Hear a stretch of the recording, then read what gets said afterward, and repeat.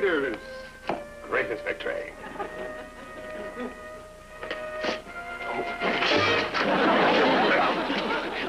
Oh, sir. Oh, sir. Your beautiful uniform. That's all right. Accidents will happen. Don't worry. Just quite forget it. Forget it, my boy. Forget it. You're not mad, sir? You mean I don't even have to grovel? Of course not. Of course not. I like you, son. You're bright and you have a chuckly sense of humor. Oh, well, as father to son, sir, are you really sure that you're all right? All right? I've never felt better in my life. I feel like Nelson at Trafalgar, Dewey at Manila, Custer at the Little Big Horn. He was Army, sir, and I believe they blew that one. Well, doubtless due to poor planning. That is the secret of any military operation, Beasley. Planning. Oh, don't tell me, sir. There is that gloating gleam in those hot little eyes. You have finally sunk the waves. No. Just something to make life with Mother Morgan a bit more bearable. Do you recall that freighter on its way to Australia? Oh, the one that piled up on the reef off Ranaki? Loaded with goodies for our friends and allies. Oh, tell me, sir. Don't keep me in suspense. What did you steal this time? Well... Lieutenant Morgan reporting Operation Big Sneak successfully completed, sir. Big Sneak? Code name. The top secret vehicle deployed in assigned staging area and secured at 1700 as per sealed orders. Oh, I can't stand that baby talk. The staff car you scrounged is stashed in the motor pool. That's a casualty of war. Flotsam of the sea. Yes, sir, and I'll have the serial numbers filed off.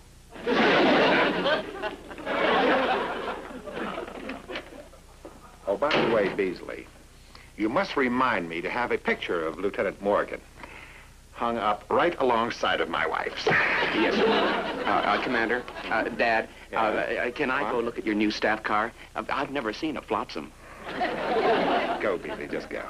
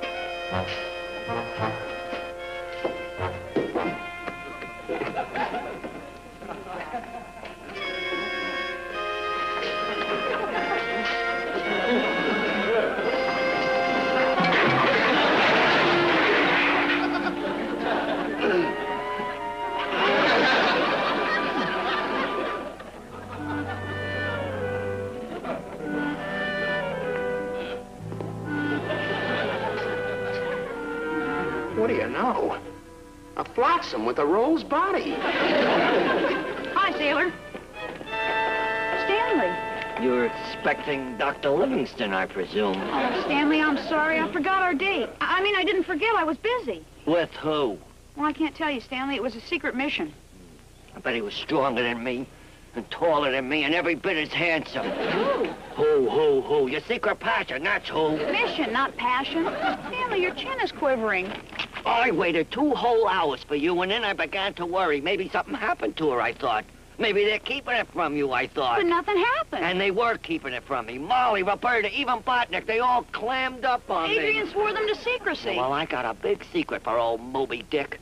I am a man scorned. I know what I'll do. I'll put in for combat duty with the Foreign Legion Navy. You can't do that, not on account of me. One must expect casualties in love and war. If Adrian loses his chef, he'll kill me. Stanley, baby, I didn't mean to stand you up. I was on the secret mission. Don't even look at me. The light that lies in a woman's eyes, and lies and lies and lies. All right, if you won't take my word, there's no other guy. I'll just have to prove it. Come on. Yeah, you're right. This is the only solution. What is? A fight to the finish.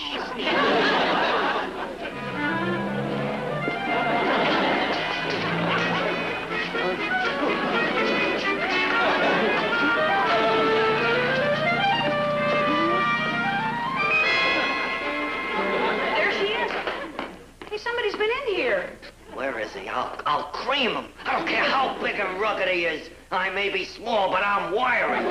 But I am small. Okay? Come out, you jungle gigolo! Knock it off, Tiny Tarzan. I tell you, there's no other guy. Stanley, I'm sorry I missed our date, but there'll be another time. Well, there's still time to drive up to the bluffs and look at the safe. Gee, Stanley, that sounds wonderful. I'd love to go, but there isn't a Jeep available. Jeep, Schmeat, we could use old Ranakai Fatz's hearse. Hearse?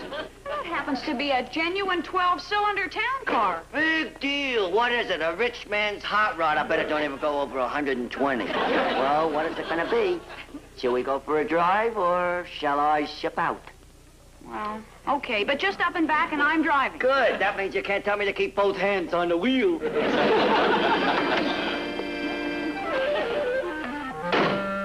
You know, when I joined the Navy, I never thought I was going to end up a pirate. I just hope he earns us a few points with Captain Kidd. What ship is he on? You know, we'll be lucky if Adrian even lets us drive his fancy staff job. Oh, who cares? He's not the only one in the world with a town car. That's right, Lovey. The Aga Khan has one, King Farouk. A lot of people we don't know. Selma's boyfriend has one. You mean Stanley? Sure he does. And he even lets Selma drive it. Boy, he must be the greatest chef in the whole world for Commander Adrian to let him bring his own car to the war. Wait a minute, Lovey. What did you just say? Gee, I don't know, Lieutenant. I wasn't really listening. You saw Selma and Stanley driving Adrian's new staff car? Where did they go? I don't know. I had my own date. A leaky dinghy. Oh, the idiotic, crazy... What if Adrian finds out? If we just knew where to look for him. Oh, that's easy. Just look in the back seat.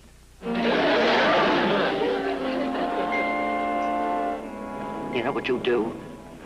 You turn a man's blood to water, luscious lips. Kiss me. I'm on fire. So bleed a little and put the fire out. You'll go again. I'd even cut off my ear for you, except I need them both to hold up my glasses. Stanley, cut it out. Be yourself. Better yet, be somebody less grabby. So that's it. You're saving your kisses for that other man, the guy you stood me up for. Now, don't start that jazz again. Let's try the flip side. Who is he, Thelma? I demand to know the fink's name, rank, and serial number. Hey! Hey! Hey!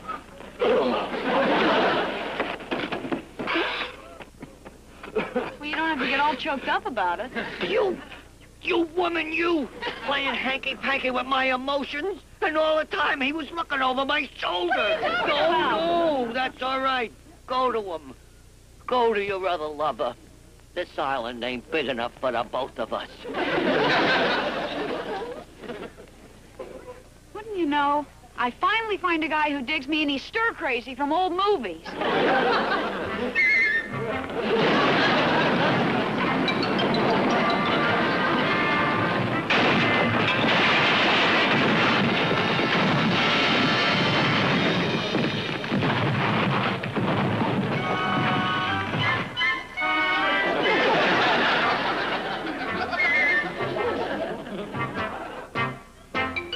Belong to the auto club.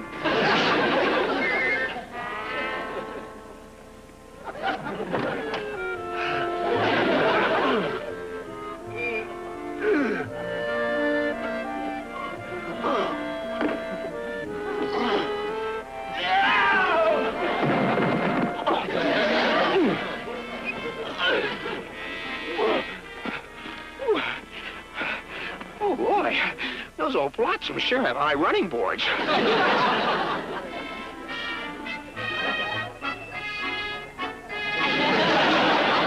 Oh, no. Oh, no. Oh, Commander, Dad, sir is gonna disown me this time.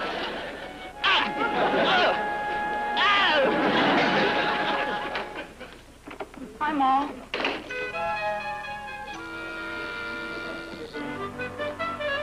Lovey? Skipper, I'm sorry. Stow it, sailor. Sorry's for civilians. Joyriding in Adrian's new staff car. How could you do it? What if something had happened? It's scratch one wave experiment. As it was, everything's all right. Oh! Kowalski, you didn't scratch it, did you? No! Fender? Oh. Get a headlight? Stove in the door? All right, Swabby, on your feet. Now tell me, what was the damage? The car. The whole car? Well, not exactly. Some of it caught in a tree. Where it went over the cliff.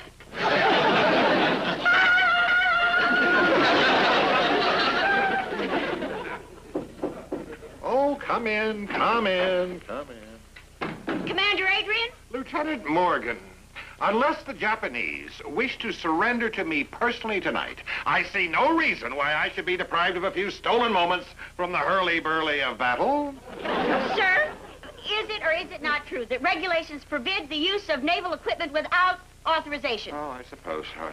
Then I must say, taking your new staff car without signing was just not Navy. My beautiful new town landau. Gone, illegally removed. Now, I realize that rank has its privileges, but, sir, it does set a bad example for the others. Now, Lieutenant Morgan... And I do think that you should put yourself on report. Lieutenant Morgan, I did not take my staff car.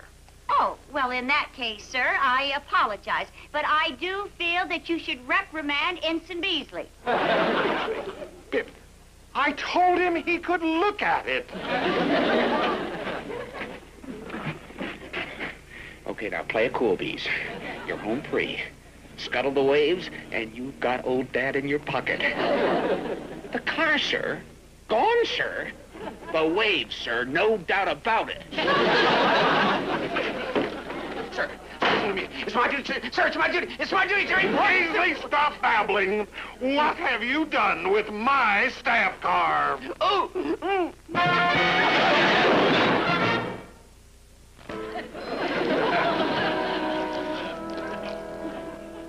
The car, sir. Gone, sir. The waves, sir. No doubt about it. He's still unconscious. How can you tell? A clear-cut case of dereliction. Sir, when I got to the motor pool, there wasn't a single wave on duty. Nobody. Lieutenant, didn't I give you strict orders to guard my car night and day? No, sir, you did not. Oh, passing the buck, eh? Well, why didn't you do it anyway? Where's your initiative? Sir, the way I see it, Ensign Beasley was the last one to see it. The car, I mean. That is character assassination. Sir, be fair. I mean, would a gutless wonder such as myself even dare to lay a hand on the fender? He's right. The gold stripe on his shoulder is matched only by the one down his back. Well, sir, it's a small island, and I'm sure you'll find the car in time. The time, Lieutenant, is tomorrow noon in the motor pool. And if there is so much as one teensy-weensy scratch on that car, heads will roll. Heads will roll. Especially redheads. Do you read me, Lieutenant? Oh, yes, sir. I read you loud and shrill.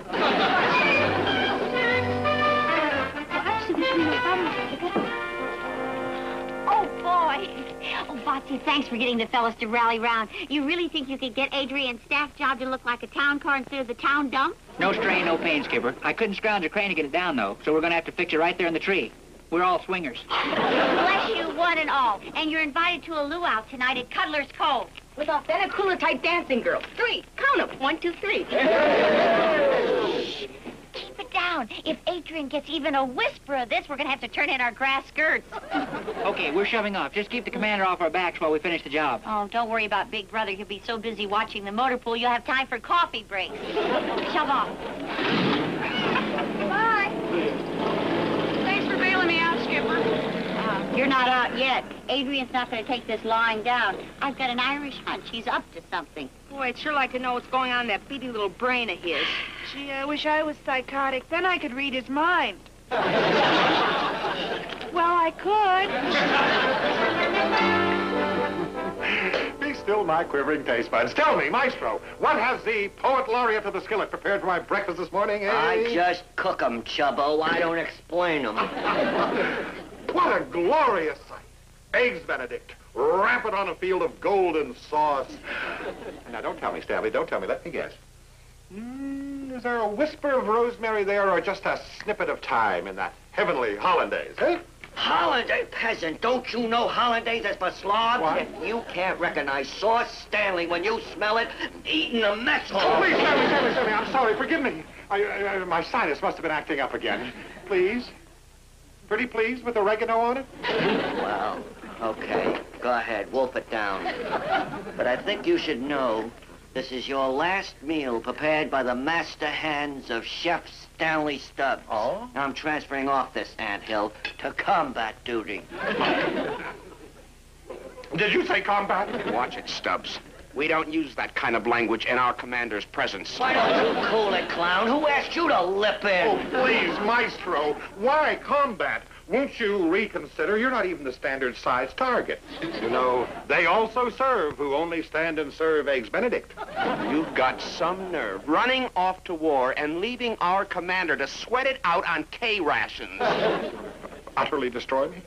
Is it enough that some heartless saboteur has stolen my new staff car? No kidding. Somebody put the grab on your wheels? Yes, but don't worry. That's not your problem. I'll get it back. I'm concerned with my little chef. You know, Stanley, I think you need a change. Why don't you pop off to Brisbane for a couple of days' vacation? Okay. You know something? You got a heart that's almost as big as your stomach, fatso. Are you going to stand still and let that little squirt insult you like that? Beasley. That is not an insult. From him, that is just temperament. Well, now get on with your report, Beasley. Well, all is quiet at the motor pool, sir, but there is no sign of the flotsam. I mean, the staff car. Somebody must have seen it. Why don't you just nose around and ask questions? Well, sir, I have done that, but nobody will think. Oh, But, sir, it does occur to me Yes? that if you would offer a 2 weeks vacation in Brisbane for somebody who found the car. Of all the half-baked ideas, Beasley, that we... You know, it just occurs to me that sometimes a bit of my genius is rubbing off on you, Beasley. It might just work. I positively guarantee it, sir. Reward? Adrian's offering a reward? I thought it my duty, Lieutenant, to warn you in spite of what this woman has done to my boyish heart. Sweet guy, Stanley. It gives me a lump in my throat. No, I am the one with the lump in the throat. I'm trying to swallow my pride. You know, Adrian's gonna comb this island like a toupee. I've just gotta think of some way to stall him to give Botsy time to finish the repair job.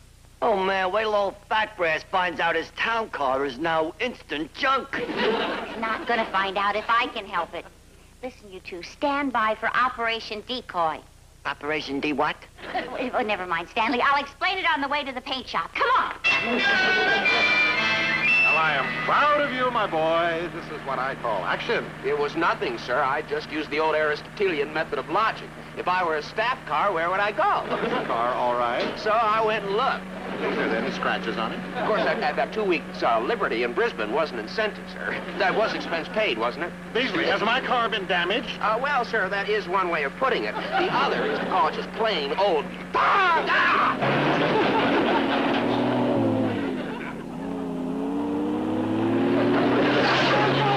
Follow that car!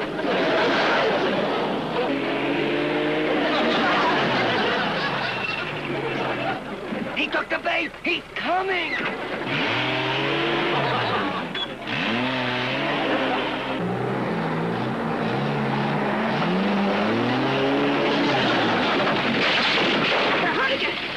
Stop gibbering, you fool! After it!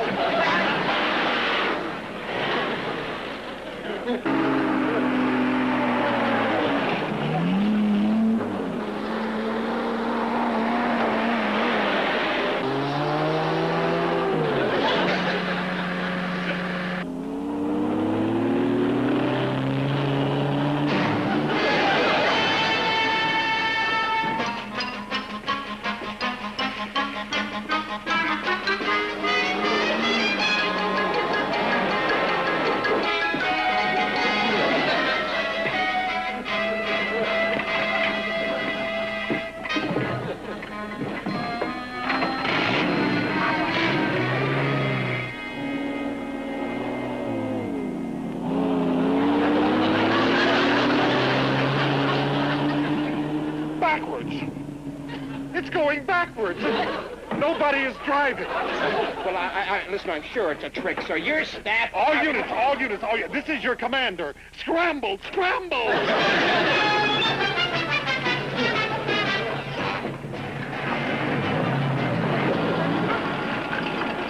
Hey, Mac, you see the town car go by? Oh, you must be kidding.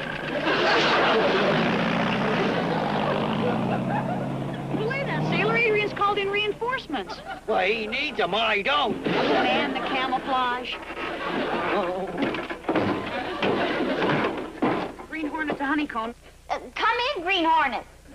Situation under control, Skipper, but I don't know how long we can keep it up. We're running out of island. Okay, Green Hornet. Proceed to Area X and find out how much longer Boxing needs. Over and out. Papa Bear to Honeycomb. I'm sorry, sir. I didn't hear you. But I heard you, Lieutenant, every treacherous little word. Sir, how can you say that when my whole wave unit is out combing this island for your staff car? That's the gratitude we get. Oh, I'm grateful, Lieutenant. Area X is the only place we haven't looked. Shall we tootle over there? Together?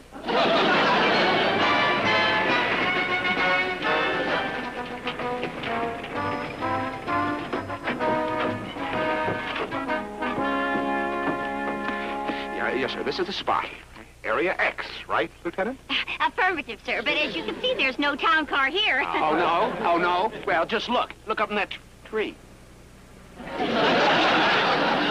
Beasley, you really must be a mental case. For your information, town cars do not grow on trees.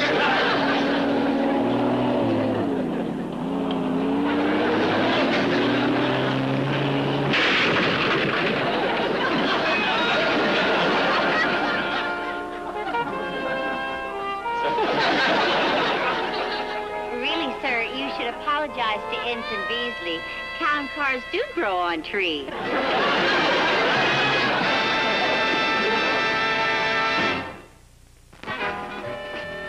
Well, I'll be shoving off now. You'll be shoving off, Stanley. But why? Have I done something to offend you? Stanley, what is it you want? Just name it. 2 weeks liberty in Brisbane, like you promised. Of course. I'll have Beasley take care of that right away. Oh, I didn't know Junior had come out of shock already. You're quite right. I'll do it myself, Stanley. Lieutenant Morgan and machinist mate Kowalski reporting as ordered, sir. Ah, at ease, ladies, at ease. Now, I may be a disciplinarian, but I am nothing if not a man of my word.